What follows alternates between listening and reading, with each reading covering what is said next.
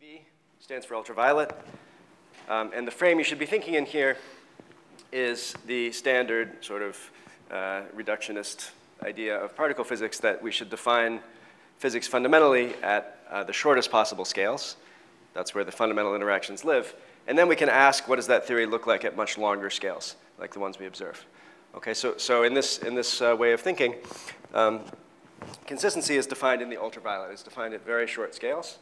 And then there's some possible set of theories in the ultraviolet. We don't know what it is necessarily, but there's some set of possible theories at short distances. And that set of theories flows in the infrared to some set of effective field theories. And the idea is that that set is not everything you could imagine. So there exist some effective field theories which do not follow from any consistent UV theory, and that's the swampland. Okay, so that's the idea. Usually, this is thought of in the context of quantum gravity, and specifically in string theory, that if string theory is the right theory of the UV, of quantum gravity in the UV, then there might be effective field theories that are not effective descriptions of string theory. All right, so specifically, well, there's a variety of conjectures connected to this, but the ones that are relevant for inflation, there are two conditions which Vafa and collaborators argue might follow from this. So one of them actually goes back to before this work. It's been around for quite a while. It's that maybe delta phi should be less than m Planck in 4 dimensions. So there's a squiggle in this equation for several reasons. First of all, there could be a coefficient over here, but if there is, it's presumably of order 1. But maybe more seriously, it's not exactly clear what delta phi really means. It's supposed to refer to the range over which the canonically normalized field can change without something drastically changing the physics. Okay, so the intuition for this, the reason why people might believe this, actually, before I get to that, let me explain why you might not believe this, because it came up when we were discussing m squared phi squared. Recall that in m squared phi squared inflation, you need phi to be approximately 15 m Planck in order to get enough E-folds. And inflation ends, so this is phi initial, is at least this big. And phi ends somewhere around root 2 m Planck. Okay, so you see that the range of phi is clearly violating this bound. This is an m squared phi squared inflation. So this is a large field model of inflation. So let me start by saying why you might not believe this. This might look natural because you're used to thinking that m Planck is the maximum possible mass you can consider, the maximum possible energy you can consider, the shortest possible time is 1 over m Planck, and so on. But we're talking here about a field range, the range of the value of a field, and it's not so obvious that that should be constrained in this way. It's not obvious at all. And the reason it's not obvious is that gravity couples to energy momentum, not to the vevs of fields. Right, so what does gravity couple to? It couples to v of phi. So you have in your action root g, and then there's a v. And there's also a kinetic term, which couples also to gravity because there's a g here, and there's a root g over there. But it's an energy density, like v, or like this kinetic energy density. Those are the things gravity couples to, not directly to phi. So you certainly should be worried, you clearly should be worried if v of phi is greater than m Planck to the 4th. Okay, you definitely need v and also d phi squared to be less than m Planck to the 4th, because otherwise the curvatures that you'll find when you solve Einstein's equations will be Planckian, and we know that when curvatures get that large, there are corrections to GR. Right, so GR, classical GR, almost certainly does not describe any situation in which energy densities are bigger than m Planck to the 4th. So these clearly must hold.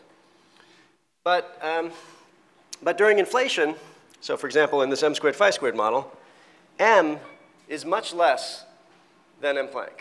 In fact, if you want delta n, or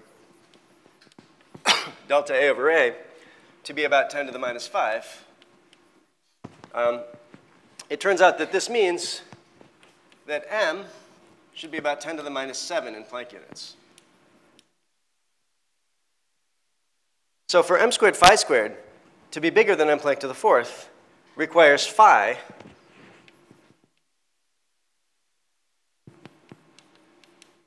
to be bigger than something like 10 to the 7 times n Planck, not 1 times n Planck. Okay, so this is the reason why it's not at all clear that there should be any such restriction on the value of phi or on the range over which it can vary. Nevertheless, it has been conjectured that phi cannot range over a value larger than n Planck, and so why is that? Well, there's sort of two connected but distinct lines of reasoning for it.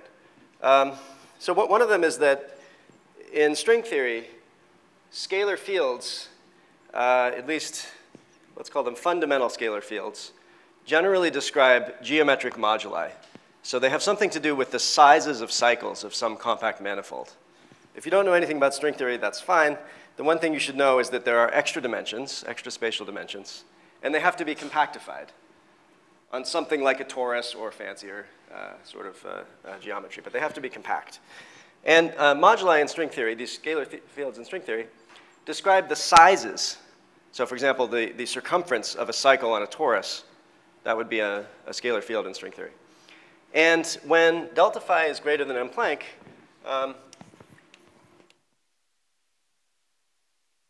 usually it means that some cycle has become smaller than the string length.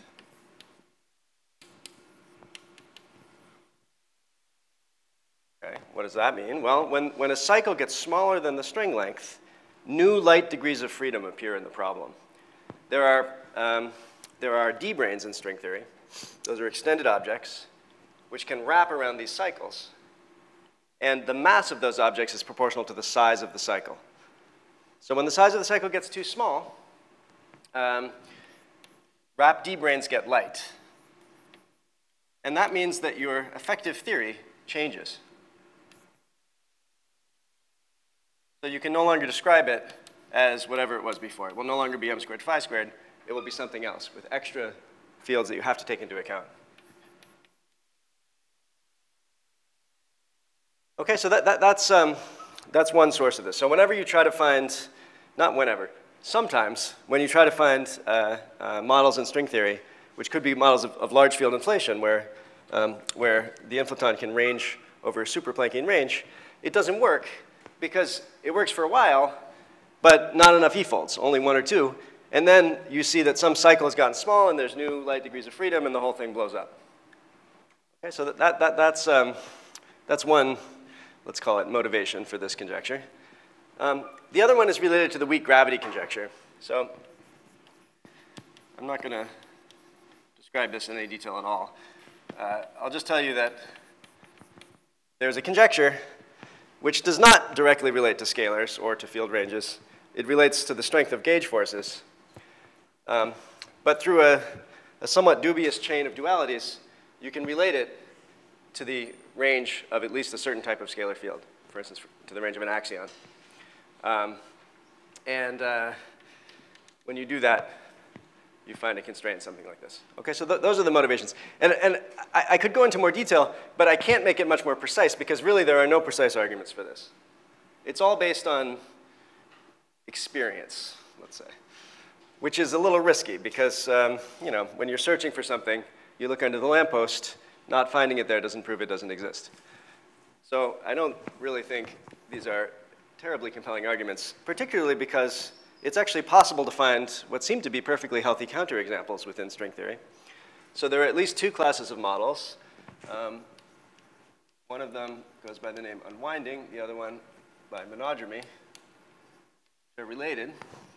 And in these models, the scalar field, which would be the inflaton, is not a modulus of some cycle. It's the position of some sort of object. I think it's simplest to describe in this language. Phi is the position or location of something, of a brane. And delta phi, well, so you can have a circle whose circumference is fixed, doesn't change, and it's larger than the string length, so there's no extra light degrees of freedom that you need to worry about. And then phi describes the location of something on this circle, really two somethings, which move around the circle in opposite directions. Once around the circle is less than m Planck, but many times the circle is many times n Planck. So the trick is that it's not that there's, well, it's not that there is some geometric cycle whose length is changing over a large range. There's just some object moving around, and it moves many times around a cycle. Okay, so that's the kind of mechanism which can get around this. And there's something very similar that happens in the monodromy models, of which there are several. So now, it could be that these models don't really exist. They're not, it's hard to establish rigorously that this really happens, because string theory is very hard, especially when there's time dependence. So there's no rigorous proof that these things really occur. But still, nothing is obviously wrong with them. Anyway, so that was one of the two swamp land conditions. So this would just tell you that large field inflation, if this is true, it means there's no large field inflation. It doesn't mean there's no inflation, because remember, there are also small field inflation models where delta phi is much less than m Planck. But recently, Vafa and friends proposed another condition. So let's call this swampland condition A.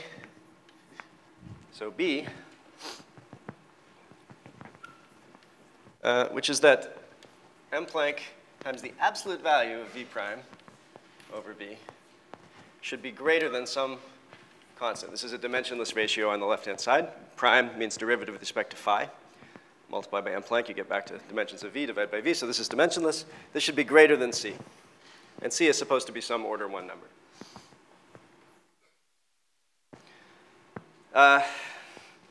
So where does this one come from? Well, this one, I would say, is there's less evidence for even than the other one.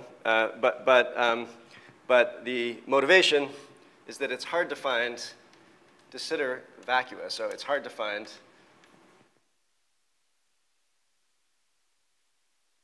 V greater than 0, V prime equals 0 configurations in string theory.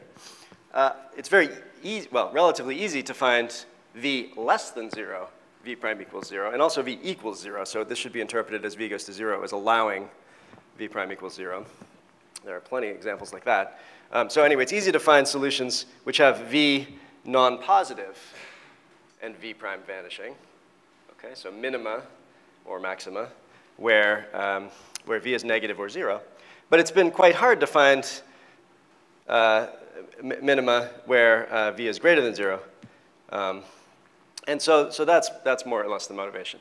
So this is really just a conjecture. It's not, I don't think it's based on anything much more than that. If it's true, though, it would mean that inflation either cannot happen or is restricted to a narrow range, depending on the value of C and depending on exactly what this squiggle means.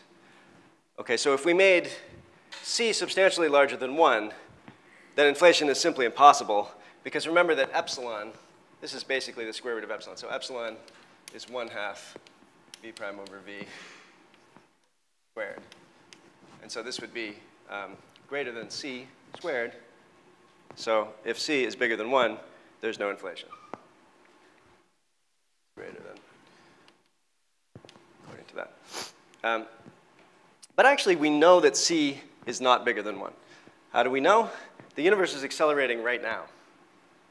There's dark energy right now. And according to this paper with Steinhardt and Vafa and collaborators, I apologize for forgetting the other authors,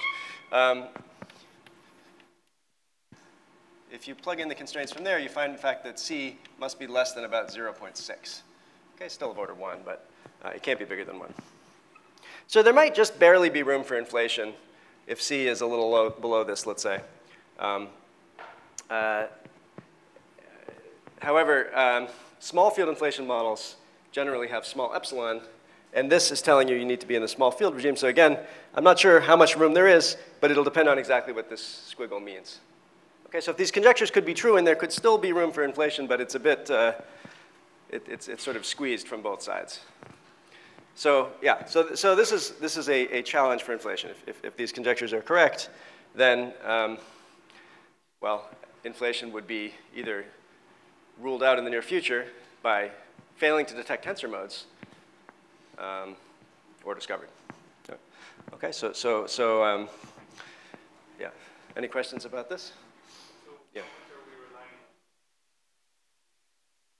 Yeah, entirely. I mean, all of the, well, okay, not entirely. So the weak gravity conjecture, for instance, doesn't really rely on string theory. In fact, in a sense, string theory shows that the naive form of it is false. And there's a fancier version of it, which does seem to be true in string theory. So it helped refine it. But the motivation for it originally was not from string theory. And you can argue just from low energies that it might be true. But it also doesn't really directly relate to this. You have to make a bunch of leaps to get here. Yeah. Oh, so they study the limits on the equation of state of dark energy. So basically, I think I discussed this briefly at one point. I mean, we know that W of dark energy is pretty small. It's pretty close to -1. But you know, it can be -1 plus some positive number delta. This actually depends on the z at which you try to constrain it. But I think the tightest constraint is that delta should be not much bigger than about 0.05. It's really pretty close to -1, at least for some ranges of z. So what does that mean? It means that you have some form of energy, V, which is changing very slowly. And you remember epsilon governs how slowly the energy changes. When epsilon is 0, it doesn't change. So epsilon cannot be very large. The epsilon is describing dark energy. So that's where they get it from. Yeah.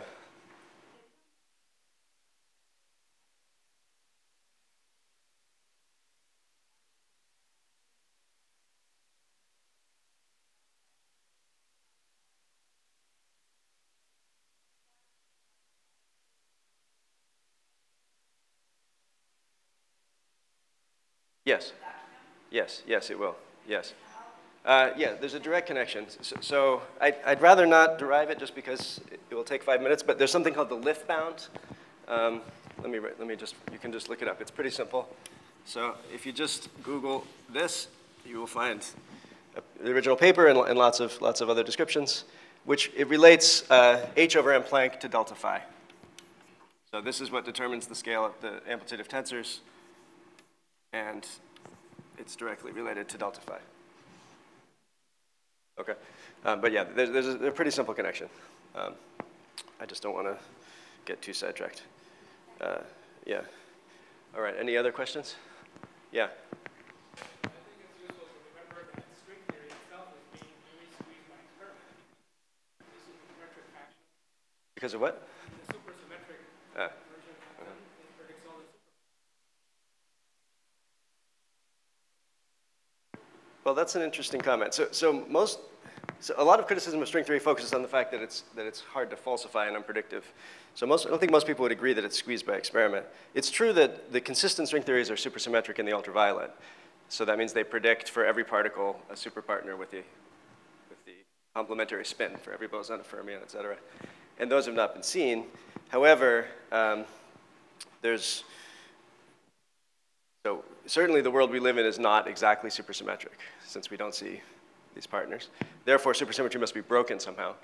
And if it's broken at a scale higher than the one we can reach with accelerators, it would explain why we don't see the superpartners. So, I mean, it's, right, and there's sort of a huge range. I mean, that scale could be anywhere from TeV, the scale we're probing now, all the way up to the Planck scale. So that the usual criticism is that string theory doesn't predict that scale, and that makes it unpredictive, not it's being ruled out. I think people would be happy if they could say it was being ruled out. Be more happy anyway. But okay, so good. So let's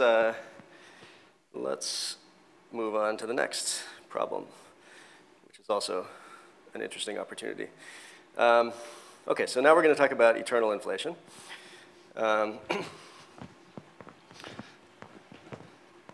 So this has become number 5. This was number 4, but the controversies grew during this workshop. Right? So they're growing 20%, 25% per week or something, and that's pretty rapid. Okay, so now we're going to talk about eternal inflation.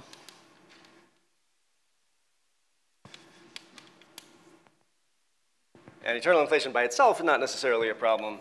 The thing that's a problem is the measure. Okay, so I guess we can go over there. So there's basically two types of eternal inflation. And I'm going to talk about one first and then briefly the other one. So first we're going to talk about what's called false vacuum eternal inflation. I think it's a little bit easier to understand. So let's start with that one.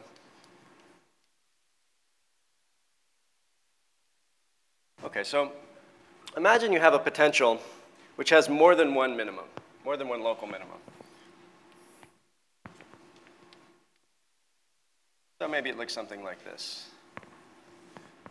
Actually, I don't really want to put that at the origin. Let's put it over here. All right, so this is we're going to call phi false. F is for false, and this phi true. False and true just refer to the fact that this has higher energy than this. So if that's the whole story, that's the true minimum, the global minimum of the potential. That's the true vacuum, and that's a so-called false vacuum. Okay, it's called a vacuum because if you imagine a ball or something rolling on this potential or a field sitting there, it'll sit there classically forever, and it'll be stable under small perturbations. It can oscillate around this minimum, which in field theory means there are massive particles which can be produced here, but no tachyons, no instabilities. But if you give it a big enough kick, enough energy to make it over this bump, then it can decay down to this true vacuum. And even if you don't give it a kick, it can decay via quantum mechanics. So that's why it's called a false vacuum. Now, what happens when you couple this theory to gravity? Well, remember Friedmann's equations. It says that h squared is rho, which in this case is going to be dominated by v, but so it's rho over 3m Planck squared. Again, remember 1 over m Planck squared is 8 pi g. So now let's imagine that phi equals phi false or phi true, so let's just call it phi I.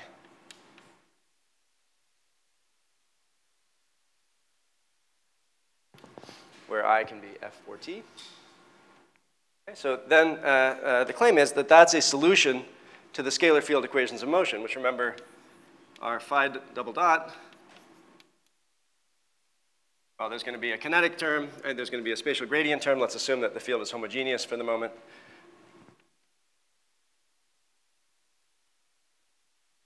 So if phi is equal to phi I, then dv by d phi is equal to 0. And so phi double dot equals phi dot equals 0 is a solution, right? So in other words, the field just sits in its minimum. And in that case, this is just equal to v of phi I. So we found two solutions with two different values of v, and therefore two different values of h. Okay? And so depending on which value of phi we choose, we'll have a universe which expands rapidly or somewhat more slowly. And in both cases, it will accelerate. H is constant, right? This is like h dot. This is epsilon equals 0. H dot is equal to 0.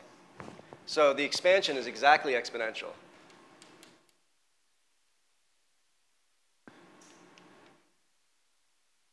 This is some initial a. Maybe I should call it a0. Probably I was the wrong letter to pick up there. But anyway, it will expand as an exact exponential like that. Okay? But with these two different possible rates, depending on the value of phi. All right, now, we might imagine that v of phi t is equal to 0. So we could put the 0 of the potential there. And in that case, this minimum will not, this will have h equals 0, and it will not accelerate. It will just, if you just started there, it would just be flat space. There'd be no energy at all. It's not so important for this, but we could put v equals 0 here if we wanted. But this would still expand and accelerate. Okay, so in classical physics, that's the end of the story. Basically, it's not very interesting. There's just these two solutions, and if you start over here, nothing ever changes. You just accelerate forever. Okay, so that would be a kind of eternal inflation in the sense that you accelerate forever, it never ends, but it's also classical. We should include quantum mechanics somehow. So when we turn on quantum mechanics, then you probably can see immediately that this cannot be perfectly stable. Quantum mechanics makes everything possible that isn't impossible, right? So if it's not ruled out by some conservation law, it happens. And there's certainly no conservation law that prohibits phi from changing its value. Right? It can do that as long as it's consistent with conservation of energy, it can do that. So there must be some quantum process that allows it, that allows the situation to change, and in particular, there's going to be some kind of tunneling. If we were talking about the quantum mechanics of a non-relativistic particle, then this would just be standard barrier penetration, standard tunneling through a classically forbidden region. And in quantum field theory, the analog is the formation of a bubble of phi on the other side of the barrier.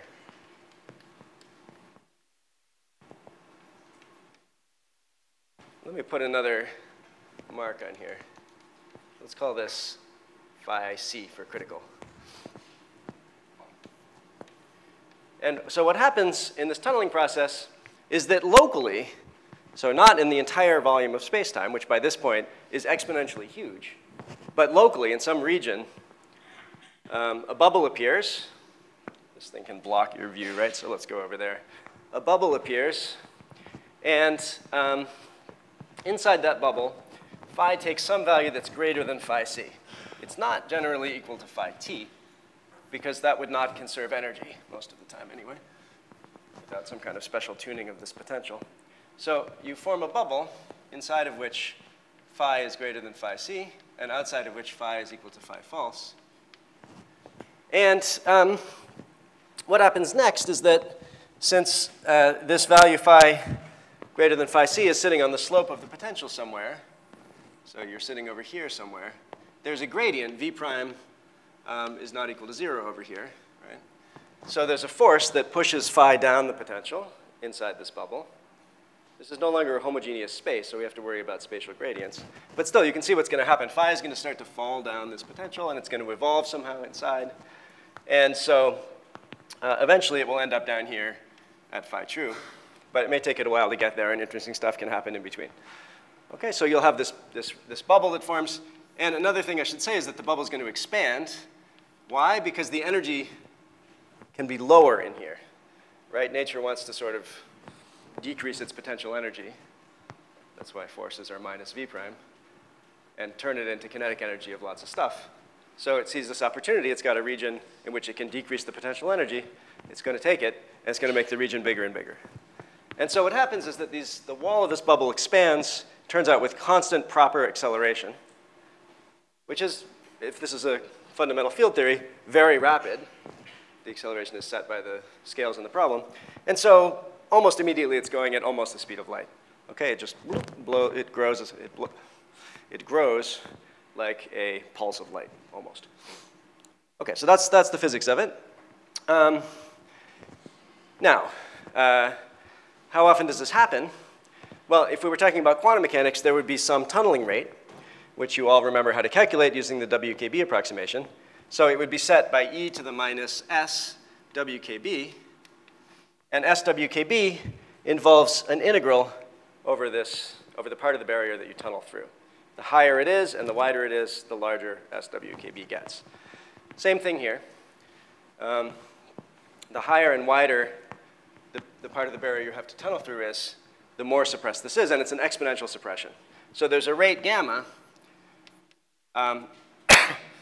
which I can write in units of the inflationary, I should call it HF, I suppose. This is phi f. In units of the inflationary Hubble constant, something like this. OK, so this is a rate per time per volume, because it's a process that can happen anywhere in space, so it's per volume, and at any time, so it's per time. So it has units of 1 over length to the 4th. That's why there's an h to the 4th in front, multiplied by some kind of dimension, e to the minus s, where s is an action that's related to this tunneling. OK, so this can be very small or not, depending on the barrier. But it's easy to make it small. And then the number of bubbles, let's say, change in the number of bubbles, is going to be the volume of the universe times this factor here. That's the expected number. The total number will be potentially infinite, because meaning if you wait longer and longer, you may continue to produce bubbles. So let's just think about the number that are produced in a given time interval. Okay, so maybe we should multiply this by some delta t. Okay, so that's how many bubbles get produced in some time interval delta t. Okay, so there's basically two possibilities here. One is that these bubbles are going to get produced pretty rapidly, and soon, almost immediately, all of this false vacuum is going to disappear. It's just all going to decay into these bubbles. The bubbles are going to run into each other. The transition is going to percolate, right? The bubbles are going to run into each other and cover all the volume, and then you're done. There's no more phi false. And that, when it happens in typically less than 1 Hubble time of the false vacuum. So there's really no inflation in this false vacuum at all. You thought there would be because there would have been classically. But no, there's this strong quantum effect that just, bloop, everything decays. Bubbles appear, percolate, done. That's one regime. The other regime, that's what happens when gamma is of order h to the fourth, when s is of order 1 or 0. But the other regime is where s is large and positive, in which case this is a very rare process. And now to think about what's going to happen, well, one bit of intuition you can have, think about a population which is growing exponentially with time. So every couple has 4 kids. So every generation is twice as big as the one before. So it's growing exponentially with time. People die, right? Like Vitor told us. So they have a finite lifetime. So they don't just keep reproducing. They eventually die. But that doesn't stop the population from growing exponentially. As long as they live long enough to have sort of more than 1 baby each, the population will continue to grow. So if this rate for decay is slow enough, then the growth in volume associated to the fact that phi equals phi false is an inflating vacuum is going to more than compensate for what's lost to the decay, to the formation of these bubbles. And we can do this, we can check this mathematically like this. The change in the volume has 2 pieces in it. First of all, whatever volume you had at time t is going to grow by a factor of e to the 3ht. Okay, so that's just the growth of the scale factor.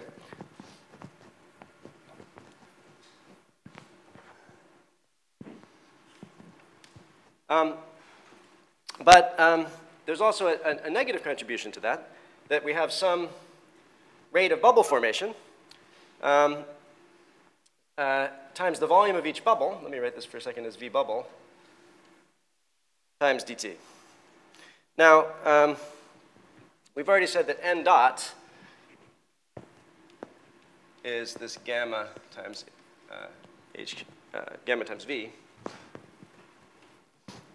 What about v bubble? What's the volume of these bubbles? Well, we checked a while back that what I call delta r in de Sitter space, that this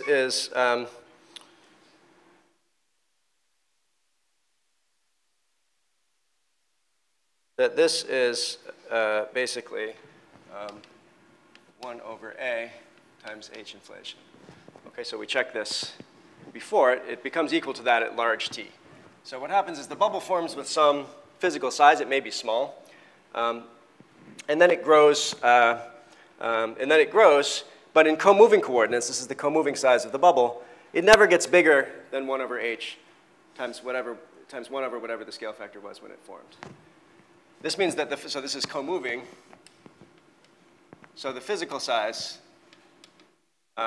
is roughly 1 over h. Okay, it really only reaches the size after some time, but close enough. So V bubble we can replace with 1 over h cubed, in which case we have the following. We have, taking the derivative here, 3h v dt minus gamma h to the minus 3 v dt. Okay, so this is our size of the bubble. This is our rate. And let's give this thing a name. This is gamma. gamma times h to the minus 3, which is just h e to the minus s. Let's call this little gamma. So this is little gamma here. Okay, and therefore, V is some initial volume, e to the 3h minus gamma times t. Okay, so this shows what I was just saying in words, that as these bubbles form, they eat away part of the volume. But as long as this gamma is not as big as h, so as long as basically this is bigger than 0, okay, roughly up to some order 1 factor, they don't appear fast enough to overwhelm the exponential growth of the volume that remains. Okay, so this is just like a death rate and a birth rate. It just says if this exponent is positive, the net, whatever you call it, births minus deaths, is positive, so the population grows exponentially. If it's negative, births minus deaths is negative, so the population would decrease exponentially and just come to an end. Okay. So that's false vacuum eternal inflation. There's another version.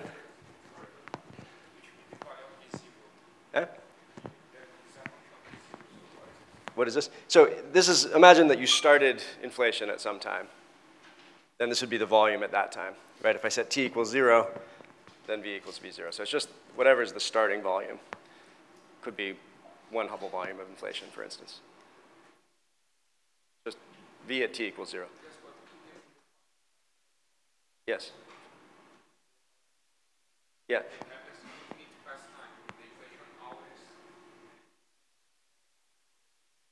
Say it again. Yeah, well, this is telling you what's going to happen. So imagine our initial condition is the universe has some finite volume, like maybe it's compact, and its initial volume is v0. And then we want to know how is it going to grow.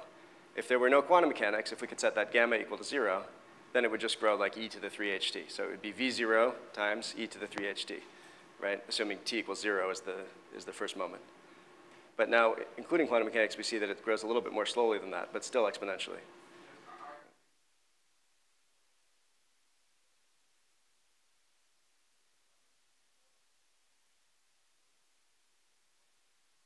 Well, I'm not really assuming anything. I'm not really assuming anything about what came before. I'm just specifying an initial condition. I mean, I guess you might be worried that my initial condition is phi equals phi false everywhere. Maybe I should include bubbles in the initial condition. Okay. Well, as long as they don't occupy, as long as there's at least a Hubble volume or so that's phi equals phi false, nothing will change here. So there's some causal length, which is 1 over h false. As long as there's a region that's at least that size and just full of phi false, then this analysis would apply. And then this v0 would be 1 over phi false. So as long as gamma is less than 1, that's more or less what you expect, because it's rare to form these bubbles. Okay. Right, so there's another form of false vacuum, there's another form of eternal inflation, which is the opposite of sort of this. So let me just tell you quickly about that. I promised to solve the CC problem. We'll spend too much time on this, so we don't need this either, do we? Okay, so good. So what about the other type, which is called slow roll eternal inflation? So let's go back to our old friend m squared phi squared.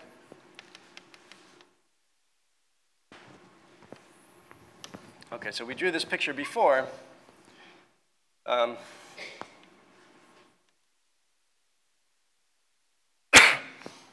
That in this region here, epsilon is greater than 1, and there's no inflation.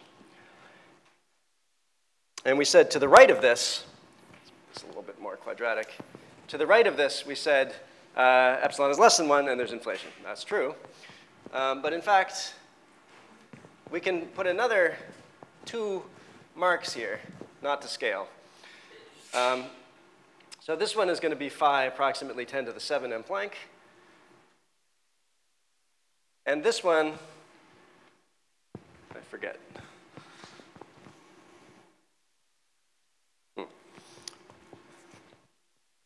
it's the square root of m Planck cubed over m, which is the square root of 10 to the minus 7.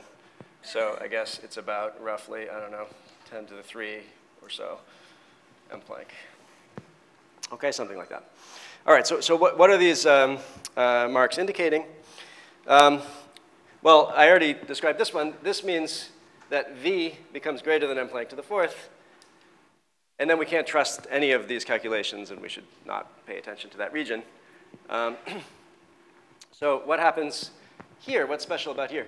Well, when we computed delta A over A for this model, or just delta n, so remember, this was the typical size of the fluctuation you expect in the number of e-folds due to a quantum fluctuation in phi. So if a quantum fluctuation in phi moves it up its potential, then it makes inflation last longer. If it moves it down inflation, it makes it last less long.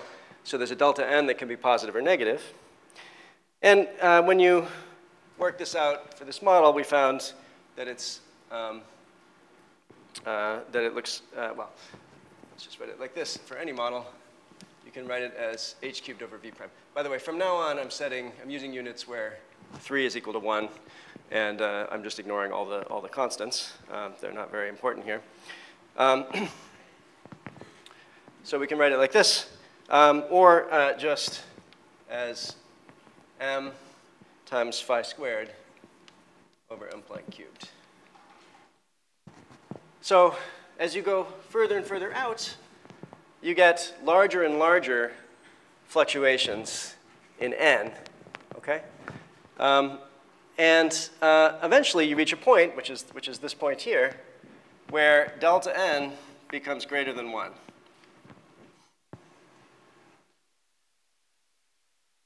There's another way to characterize this point, which is probably a little bit more revealing.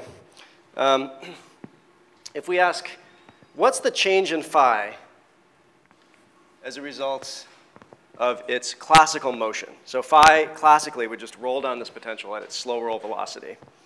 So what's the change in phi in 1 Hubble time? So let's take delta phi to be phi dot times 1 over h.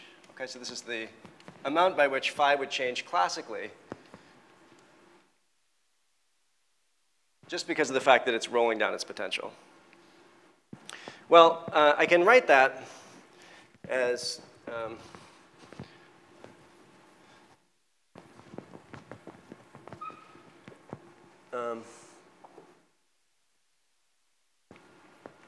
h times phi dot over h squared.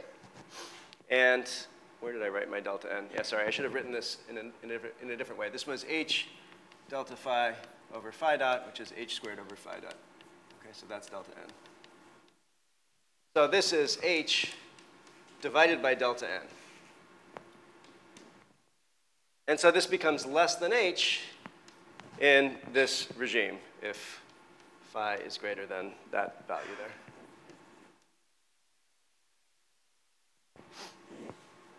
Okay, so the change in phi due to the classical motion in 1 Hubble time becomes less than h in this region. It's rolling very slowly. But remember, the quantum fluctuation in phi is approximately h. That's what we used to derive this formula in the first place. So quantum mechanics is more important than classical physics in the sense that the sort of average velocity is smaller than the standard deviation. Okay? So you can then think of this as basically a random walk. So when you're up here, you have an almost equal probability to go up as you do to go down. So how do you decay? How do you get out of that regime? Well, you have to go down a couple of times to get out, right? If this distance is a few times, I don't know, maybe it's 2 times h, then you've got to take a jump down and then another jump down. And the probability of that is only about 1 over 2 times 1 over 2, 1 over 4. That probability is like this gamma over here. Where'd it go? This one.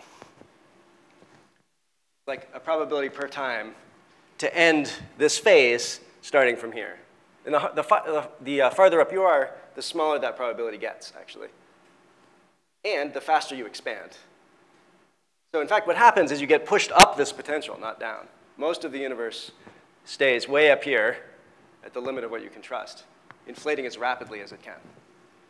Why? Well, because inflating rapidly means you're producing a lot of volume. So most of the volume is inflating very rapidly. That's really all it is. Okay, so that's slow roll eternal inflation. So this gives rise to all sorts of headaches.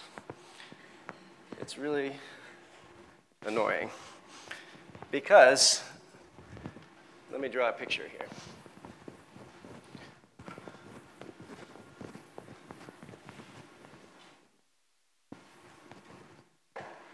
So let's use co-moving coordinates again.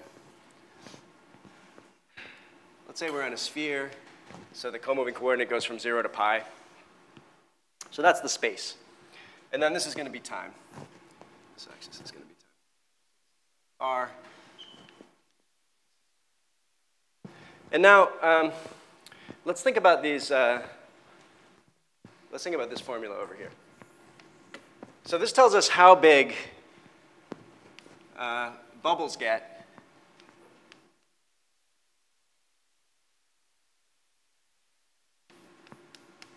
depending on when they form. This A is the A when the bubble forms. Okay? So if the bubble forms at time t bubble, then in co-moving coordinates, its size is e to the minus ht bubble. And if it grows at the speed of light, then it follows a 45-degree line, at least if I use tau rather than t, the way we did before. Okay, so here's a bubble. Here's a t. Let's think of this as t bubble. Oh, that's too high. Sorry. I didn't draw this very well. Let's put it up here. Here's a t. A bubble could form here. Here's the center of it. Here's how big it gets.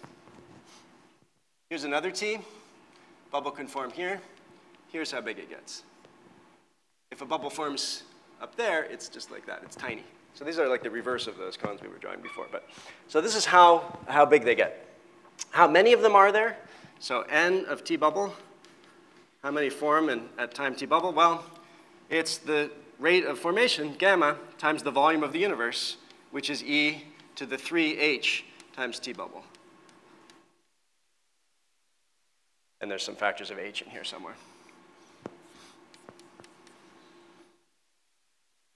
So, but it grows exponentially with t. So you produce exponentially more bubbles at later time, and they occupy exponentially less volume each. In fact, what you get, if you look at the top of this, kind of rotate this picture and just look at the top, is you get a fractal. So here's a big bubble that formed early. Here's a small bubble that formed late. And you have vastly more small ones than you have big ones. So you get some picture like that. Turns out to be a fractal. Okay, anyway, so why am I telling you this? Well, let me improve my picture a little bit. So let me put in lots more small bubbles. Of course, it's hard to do anything to scale here. Lots more small bubbles. Okay, so now, let's say we know we're in one of these bubbles. We know we're not inflating at the fastest possible rate. So we know we're in one of these bubbles. And we want to know how old should we expect our bubble to be? How far back in the past should it have formed? So then I can just draw some lines here. And I can ask, if we live at some time, let me draw the line up here. We live at this time. So of the bubbles on this line, how many of them formed a long time in the past? Well, just one. How many of them formed quite recently? 1, 2, let's count that one, 3, 4, 5, lots. Right? There's more and more bubbles being formed as time passes. So there's, at any given time, many more young bubbles than there are old bubbles. Just like in an exponentially growing population, at any given time, there's many more young people than there are old people. This is used as a measure of how rapidly the population is growing. What's the distribution of ages? If it grows exponentially, the distribution is skewed towards youth. You've probably heard that physicists do their great work when they're young because, I don't know, their minds are more flexible. Total bullshit. It's just that the population is growing exponentially, so there's more and more physicists as time passes, and therefore, most great work is always done by young physicists because there's more of them. That's what I would like to believe anyway. So there's always many more young bubbles. So let's see how many more. We live in a universe which we think is about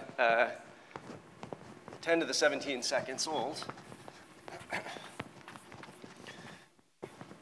So let's ask, what's the probability to live in a universe that's that old? By the way, by universe, I mean inside of one of these bubbles, a region that's no longer inflating. So we live in a universe of age t naught. Seconds. Let's ask, what's the probability to live in a universe of age which is half that old? So this is my t bubble here. Current time minus the time when the bubble formed. The probability for this divided by the probability to live in a universe as old as the one we live in. Okay, so you draw a line at some t, that's the t over there. Draw this line, and you ask, whoops, what's the ratio of the number of bubbles that formed at time 10 to the 17 divided by 2 seconds ago versus just 10 to the 17, okay? What do you get? Well, you get e to the 3h times t minus 1/2 10 to the 17 seconds divided by e to the 3h t minus 10 to the 17 seconds. Well, that's nice, so some stuff cancels. And so what we get is e to the 3h 1/2 times 10 to the 17 seconds. How big is that? Well, I mean, this is roughly e to the 3/2 times h inflation over h naught. Remember, 1 over h naught is 10 to the 17 seconds, the age of the universe. And now the answer, of course, depends on how big h inflation is. Let's say it's as high as it could have been, consistent with data, although we don't even really need to do that because this is not measured by data, this type of inflation, but let's just do it. So let's say it's 10 to the minus 5 times m Planck. So then what do we get? We get e to the 3/2, not so important, that 3/2 times 10 to the 55. Better put that in parentheses. E to the 10 to the 55. Okay, so that's a pretty big number, to put it mildly. So this is like saying that your chances of being half as old as you are larger than your chances of being as old as you are by e to the 10 to the 55. It's a little bit like asking, why am I not from India or from China? Because there's more people there, so okay, that's a slightly odd question to ask. However, it's only a factor as 300 million Americans. It's not that big of a factor. E to the 10 to the 55, that's a pretty big factor. Really doesn't seem to make sense. Okay, so if there's, if this was the right way of computing probabilities, just counting how many of these bubbles there are, there would be this enormous pressure. It would be vastly more likely for the universe to be younger, even a little bit, than it is. And clearly, we don't live in a universe that's as young as it possibly could be, right? Clearly, we could have lived in a universe which is only 5 billion years old and not 10. There's nothing crazy about that. So this is called the youngness paradox. And it's a total disaster. It's the fault of eternal inflation. And it's the sort of first version of the measure problem of eternal inflation. So I don't know.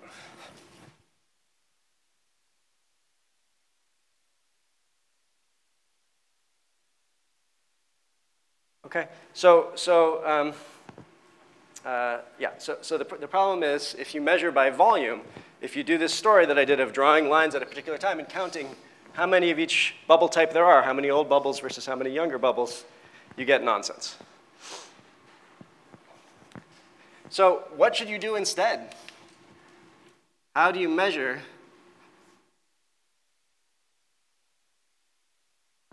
these types of bubbles? Normally, if you have a finite number of events, you never have this problem. You can always define probabilities by frequencies of events. Events of type A divided by events of type A plus events of type B is the probability of an event of type A, right? No problem. But when both numerator and denominator are infinite, there's not a unique answer to that. You need some way of regulating the infinity. Here's a way of regulating it. I draw a line at late time, and I count how many bubbles, young bubbles there are, and how many old, and I take the ratio. Well, that way of regulating it does not work. Okay, and a way of regulating an infinity like that is called a measure. It's a measure on this probability space. So volume measures are bad. It's called a volume measure because we're weighting by volume, basically. That was the lesson of this. So since that was realized, there's been a whole crazy literature of trying different measures and throwing away the ones that are bad and keeping the ones that aren't obviously bad. And there are some that aren't obviously bad. But it's not very clear that they're right, because that's not a very systematic way to proceed. Okay. So this is a real problem. I mean, you might say, well, okay, but this is only if there's eternal inflation. If there's no eternal inflation, there's a finite number of these bubbles or heated regions, then there's no problem. And that's true. So, well, it's true if the universe is finite to begin with. So it could be that inflation is not eternal and that the universe was finite. And then you have a finite number of events and everything is perfectly happy. So that's a possibility. Inflation does not have to be eternal. M squared phi squared has a region in which there's eternal inflation. But you could draw a potential which is like M squared phi squared out to some distance, and then it has some kind of crazy wall or something like that. Okay, it just doesn't inflate here at all. And if this wall is cutting it off before you reach this internal inflation region, no problem. So that's one possibility. Maybe there's no eternal inflation. But it's a bit, well, if you just sort of write down simple inflation models, they tend to eternally inflate. And in particular, it's kind of hard to not have other minima, you know, especially if you have a complicated potential. It's pretty generic that there's going to be other minima somewhere. And even maxima can internally inflate as long as they're flat enough, or saddle points. So it's not that easy to avoid. You have to try to avoid it, let's say. So that solution doesn't really feel right. So I think a lot of people believe that there is some correct measure. We just don't know what it is.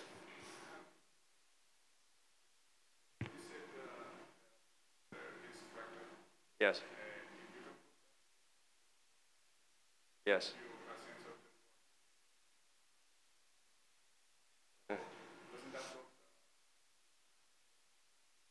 Unfortunately not. Yeah, you're right about there being a fractal dimension. And the answer is that it's 3 minus the dimensionless gamma. How did I define that thing? It's 3 minus the number of, yeah, so gamma over h to the 4th with some number here of order 1. Okay, so you can compute this fractal dimension. And because it's a fractal, what it actually means is that in this picture, the volume of the space, which is not inside a bubble, is 0. Right? The set of points not inside one of these bubbles is of measure 0. But it's not empty. Right? So it's the usual story with fractals. You cover everything, but there's something left. Or to put it a little more precisely, the probability to be covered by one of these guys is 1, but there are points not in that set. So, so that's the fractal. But this is the co-moving volume. Right, so the fraction of the co-moving volume that's not inside a bubble is 0, although it's not empty. But then if you multiply it by e to the infinity, e to the 3ht, where t goes to infinity, it actually is much larger than the volume in here. So the physical volume diverges, the co-moving volume goes to 0. So yeah, it doesn't help. I mean, the fact is, there's always, and it's sort of obvious if you don't think of it in co-moving coordinates, it's just that the false vacuum is growing exponentially, and these bubbles are rare, so they can't possibly get rid of it. That's the eternally inflating regime. All right. Okay, so I forgot what I was going to say. Oh yeah, right. So maybe there's just no eternal inflation. And also, I mean, you know, this is kind of like made worse by inflation because inflation makes the volume grow exponentially. But if you live in an infinite universe, like let's say you just live in a flat FRW cosmology, or maybe an open one, right? So just the homogeneous and isotropic possibilities that we started with, 2 of the 4 have infinite spatial volume. So in any infinite universe, you have infinitely many of all sorts of events. And so you already have some sort of problem that if you want to define probabilities by frequencies, you still have to find a measure. It's a lot easier to find a measure in an FRW cosmology because the volume measure works fine, and that seems to be the natural one. But the fact that it works fine, that might not be the right principle. And if you have large perturbations somewhere, which you might, then it's not so clear that you can just measure things by volume. It's not even clear what you mean by volume. There's no well-defined spatial slices anymore.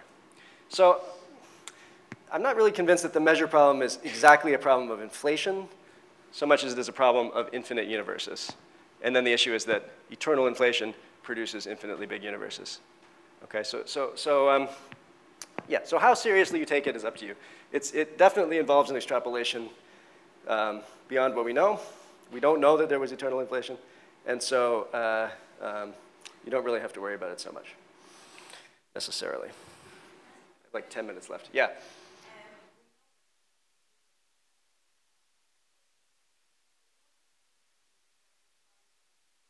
Uh-huh. Yeah, yeah. Yeah, that's a great question, yeah. Yeah, I don't think so. It's a good question, right? So what you're saying is that something being fractal is a property that's true over some range of scales, but generally it has to stop somewhere. Right, yeah, yeah, right, right. Well, that's because usually in nature a fractal is describing, I don't know, moss on a boulder or whatever, crinkles in paper. And eventually you get down to the scale where there's molecules and stuff and it doesn't look anything like moss or paper anymore, right? So clearly that range of scales can't extend all the way down to arbitrarily small size. True. However, physics is Lorentz invariant. And de Sitter space is time translation invariant, right? So nothing is changing about the physical scales of the problem in the sense that h is constant, the physical size of the horizon remains fixed, et cetera. So what is happening is the universe is getting bigger and bigger on these kind of unobservably large scales. So to cut this off, you'd have to say there's some maximum size that the whole universe can get to, right? Way outside the horizon. So, okay, maybe. But certainly there's nothing like that in conventional physics. But it's an interesting idea, yeah. Okay, so I think I have 10 minutes left for what was going to be lecture 4. And I was going to solve the cosmological constant problem. And I was also going to talk about, I'm not kidding. And then I was also going to talk about alternatives to inflation. I think I can do one or the other, but not both. So how many people want to hear about alternatives to inflation? Can I see a show of hands? Okay. All right, how many people want to hear the solution to the cosmological constant problem? Oh, okay, I think alternatives to inflation actually won, although it's pretty close. All right, you got it. Poor choice. Alternatives to inflation, so let's see. Right, so I could only think of 2. I tried, but I did think of 2. So one of them, the simplest one, is to just fine-tune the initial conditions. Because what is inflation, after all? It's basically a theory of initial conditions. This is the way real astrophysicists think of it. They think of reheating as the Big Bang. It's a terrible terminological confusion. When I talk about the Big Bang, I mean T equals 0 of the FRW metric, where there's maybe a singularity, volume goes to 0. When an astrophysicist talks about the Big Bang, at least half the time, they mean reheating. They mean when the universe was hot and small.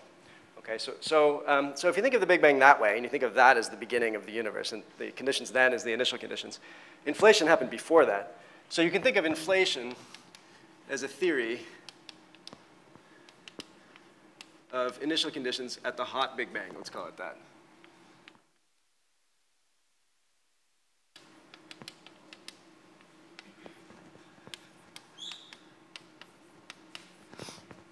And well, we spent some time talking about what it predicts and how predictive it is and so on. But whatever you think of its successes or failures, that's what it is. You can think of it that way, as a theory of those initial conditions. Okay, but you don't really need a theory of initial conditions. Normally in physics, you have no theory of initial conditions. You just set up the initial conditions however you want in your lab, and then the theory tells you how they evolve. It doesn't tell you what they were. So asking about what the initial conditions were is a weird question. It's not a very standard question in physics. And maybe we shouldn't do it. Maybe we should just take the data we have now, run it back to then as well as we can, and infer what they were, and then that's it. That's what they were. Right? So if we do it that way, if we just, quote unquote, tune, so maybe I should make a list. These are now going to be alternatives to inflation.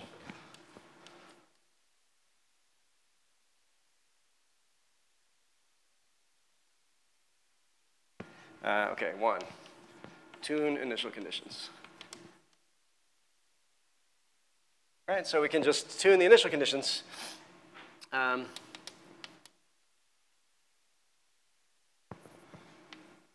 whenever we want, T equals T reheating, to match data. So there should be omega k extremely small, something like, what number did we get? Remember? 10 to the minus big. Anyway, it has to be extremely small. We do that. We say delta A over A has a scale invariant spectrum, 10 to the minus 5, red tilt, scale invariant, well, almost scale invariant, but small red tilt, et cetera, et cetera. OK, you can do that. Nobody can stop you. And you can just not ask about where that stuff came from. And in a way, that's OK. But you know, it's not very satisfying. I mean, it certainly seems like there should be something which explains this. It's not the most obvious initial condition you would think of. And also, this way of thinking about it, it doesn't give you any prediction. It doesn't let you predict how big the tensor modes will be, for instance. So you just have no idea until you discover them. I don't know. It's, I think you can take that attitude as you want, if you want, but there's a chance that you're going to miss something really interesting, because you know there may be some actual theory that tells you what the initial condition should have been, and then predict what you're going to find in the future, and you can go test it, and that's what we do. So this is a bit of a cop-out, but I think it is worth mentioning. All right, so the other one is ekpyrosis, or cyclic universe. I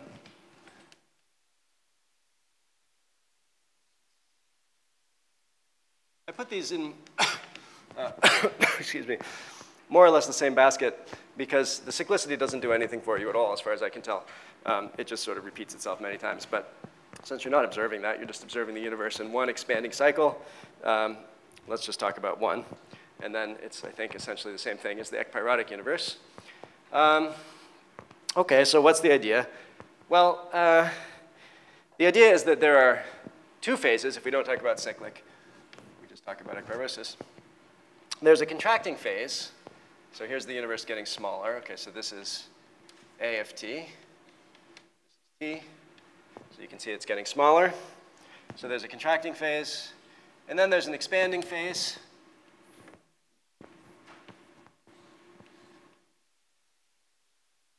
A dot is greater than 0. A dot is less than 0.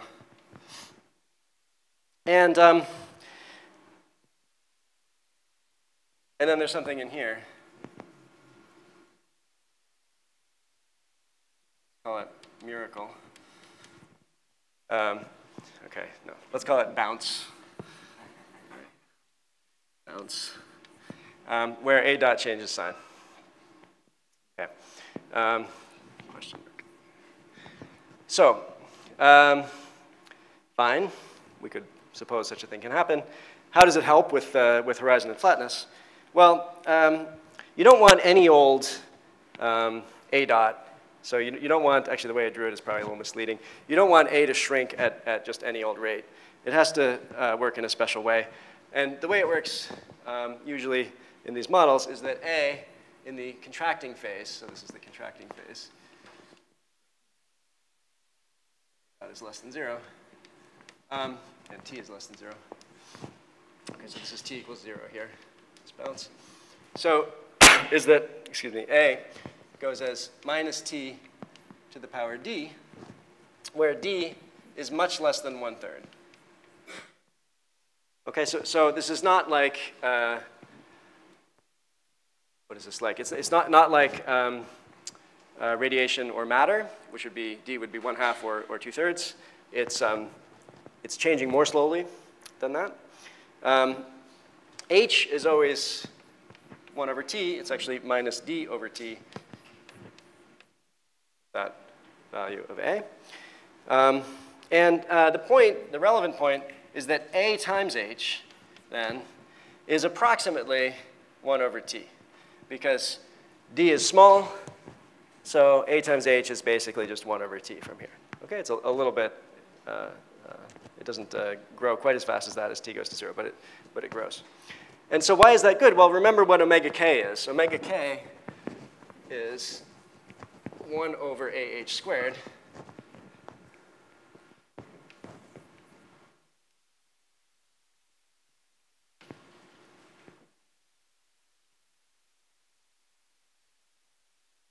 So that's approximately 1 over t squared. Whoops, sorry, t squared. Yeah, so as t goes to 0, as you approach this bounce, omega k gets very, very small. And so this is sort of like inflation. In inflation, as inflation proceeds, omega k gets very, very small. Because remember, in inflation, so maybe we should contrast this to inflation. So in inflation, A grows exponentially. So it grows very rapidly as opposed to staying nearly constant. And H stays nearly constant.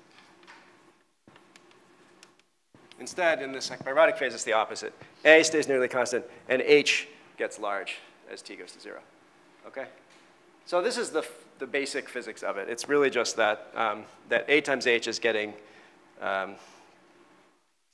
large, so omega k is getting small as you approach this bounce. And so you get a flatter and flatter universe. How do you actually make it happen?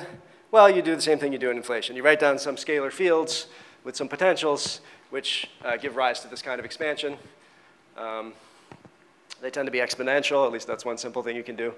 But you can kind of figure out what, remember we wrote an equation for W, which was, what was it, 1/2 phi dot squared minus V over 1/2 phi dot squared plus V.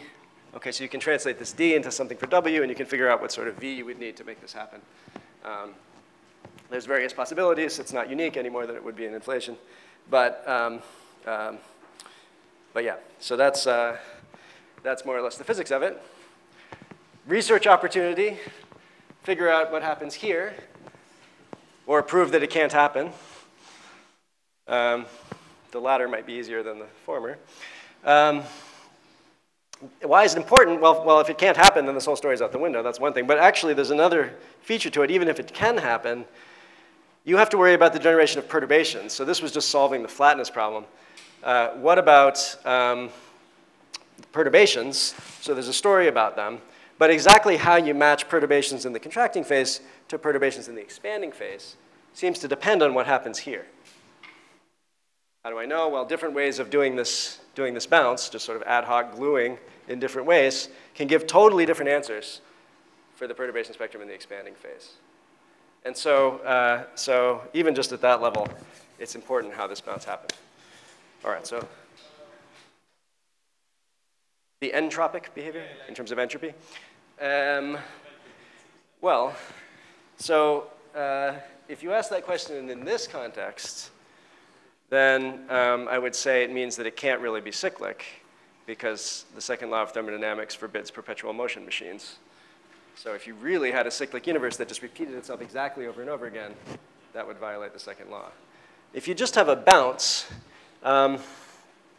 it's conceivable that this could happen in a way where the entropy increases throughout. However, there are formulas which take into account gravitational entropy and which forbid this from happening, basically, right? So they tell you that the amount of entropy in a region is bounded by something which behaves in such a way at a bounce that the entropy would have to decrease. Okay, so there is definitely a problem with entropy if you believe in sort of covariant entropy bounds that take into account gravitational degrees of freedom. So it's a good question, yeah. But yeah, conceivably, I mean, you can certainly have something which is collapsing and then expanding again, right? Take a big cloud of dust or whatever and throw it at itself, and then it may rebound. So, yeah. Okay, any other questions? Yeah.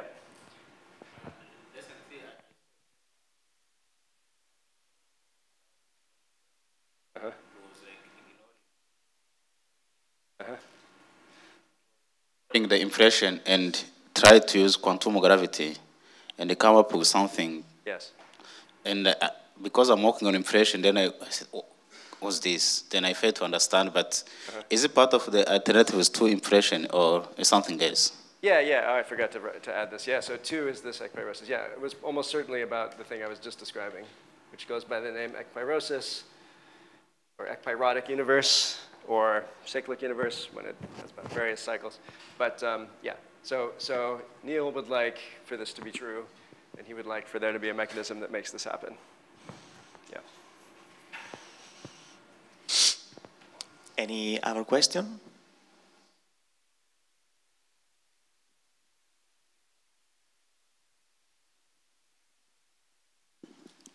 In the false vacuum bubble formation case, if we are living in a comparatively younger bubble, younger universe, so in that case, is there a bound on the size of the bubble depending on how much curvature we can see? Yeah, that's a great question, right? So if we live in one of these bubbles, why don't we notice it? Well, clearly it has to be big enough. And so to answer that question fully would take 10 minutes to work out on the board. But what happens is that inside the bubble, there is so here's the future, here's the bubble. And it turns out that there is a slicing of this bubble, meaning, that was terrible, meaning there's a set of constant t surfaces, a certain choice of coordinates. And along these surfaces, the density is constant. So the field that tunneled, for instance, is constant everywhere along these surfaces, but changing as you go across them. And these surfaces have constant negative curvature. In other words, there's an open hyperbolic FRW cosmology inside the bubble. So in that sense, the bubble has infinite spatial volume, if you measure it along these slices. But it also has a radius of curvature. It has an omega k. And I think I mentioned at some point that what we know from the constraint on omega k, that omega k is less than about 10 to the minus 2. What this means is that the radius of curvature of the universe divided by the Hubble length today is greater than about 10. Okay, so if the universe has a curvature, its radius of curvature is about 10 times bigger than the observable universe. And that would apply here as well. So it would mean that the bubble must have inflated enough. Right? When it first forms, it's very strongly curved, just like usual. You have to solve the flatness problem. You can do that with inflation after the bubble forms along these slices, and you need enough, roughly 60 e-folds, to push the curvature out past the scale.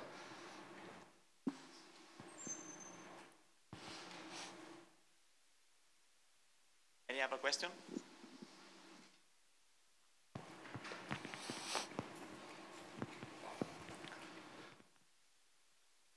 In the swampland argument from string theory, is that scalar field phi a dynamical scalar field in like quintessence? Can we do away with dark energy using that approach, like as a dark fluid?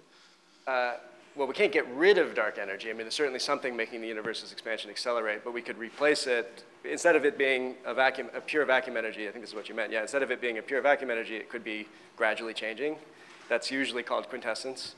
And somewhere over here, I wrote this constraint on that parameter they called C. It had to be less than 0.6. That's more or less where that comes from.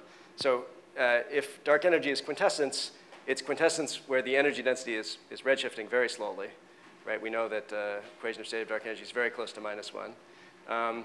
And that's allowed by their constraint as long as C is less than 0.6. So C was this thing, m Planck v prime over v. It's supposed to be greater than C. Okay, so this C can't be bigger than 0.6 or so. Otherwise, this would rule out the current observation of dark energy. But if it is less than 0.6, then this would be consistent with observations of dark energy according to them. If dark energy is a quintessence field, it's something that changes slowly. Yeah. Any other question? Okay, if not, let's thank Matt for his lectures.